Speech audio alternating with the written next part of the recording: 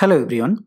In this short video, we will discuss about the radiographic appearance of fibrous dysplasia.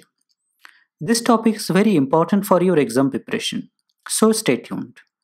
First, we will discuss about the location. Fibrous dysplasia involves the maxilla almost twice often as the mandible. It is an important differentiating point. In some cases, ossifying fibroma can be confused with fibrous dysplasia. But remember, ossifying fibroma is more common in mandible and fibrous dysplasia is more common in maxilla. FD most commonly involves the posterior region and it is commonly unilateral and very rarely bilateral. Now let's discuss about the periphery. Periphery of the lesion is most commonly ill-defined and blends imperceptibly with normal bone. If you see, other radiopaque lesions have a demarcated border. So this point is worth remembering. Periphery of the young lesions sometimes appears to be sharp and even corticated. Now internal structures.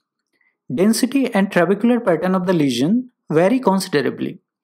Variation is more pronounced in mandible and more homogeneous in maxilla. Here you can see. The internal aspect of bone is of three types: more radiolucent than normal, less radiolucent than normal, and mixture of these two lesions. The early lesions appear as a cyst-like radiolucency in the jaws. Sometimes it appears to have granular internal septa, giving internal aspect a multilocular appearance. If you see the trabecular pattern, they are shortened, thinner, irregular shaped, and more numerous than normal trabeculae. The altered trabeculae may give rise to various appearances like orange peel, ground glass, thumbprint, and cottonwool. Simple bones like bone cavities are seen and occurs more commonly in mandibular lesions.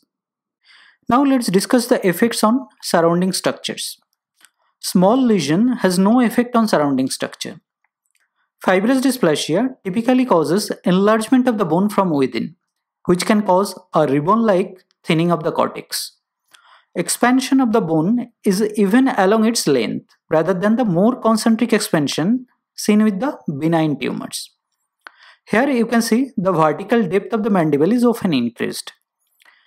In the maxilla, the lesion encroaches the sinus, usually from the lateral wall, and last section of the sinus to be involved is the most posterior superior portion.